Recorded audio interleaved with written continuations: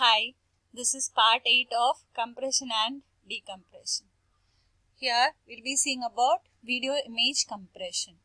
So the development of digital video technology has made it possible to use digital video compressions for a variety of purposes.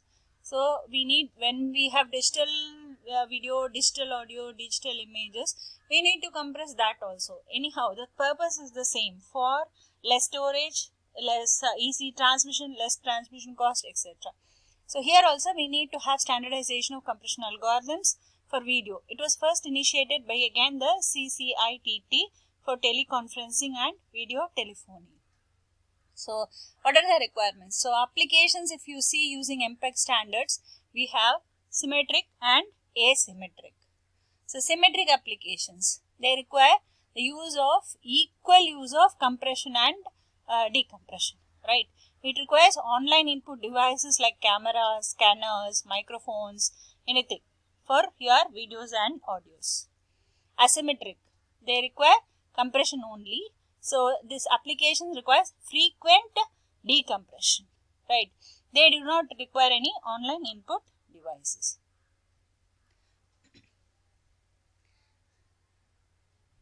So in addition to video and audio compressions, we have playback of video clips and sound clips.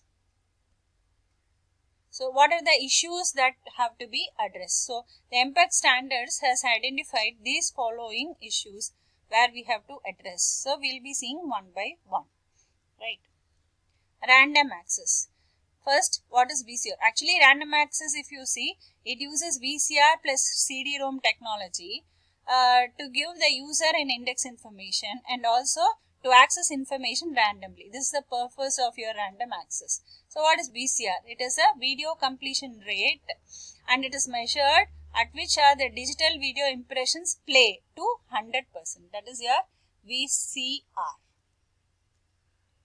So here this random access means information contains referential access points and information is coded sequentially and there is no need to backtrack the storage media.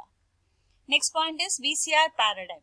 So this consists of functions like fast forward, rewind, search and all that, right? Fast forward, rewind, search forward, rewind, search, everything.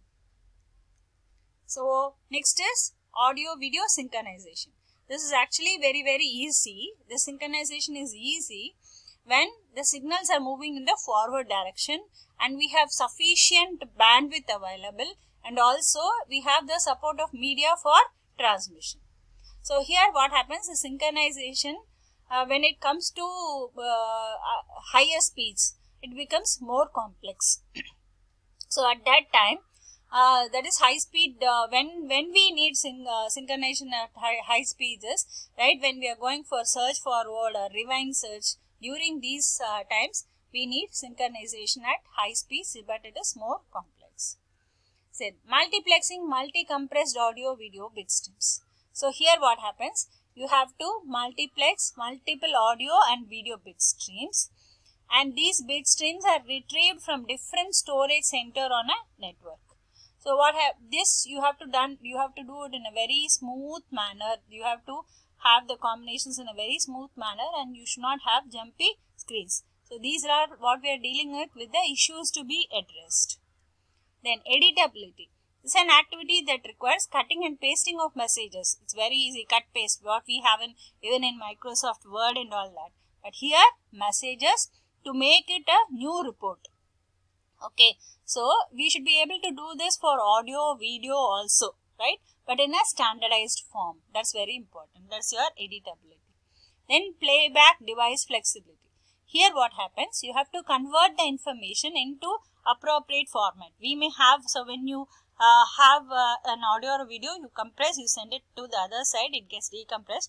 But it has to be played. So that particular format which is available there must support this particular decompressed video or audio. So that is very important. So conversion of information into the formats appropriate for playback. So that's very important. So for this there must be a communication between the client and the server so that we are able to convert to the desired format. Thank you.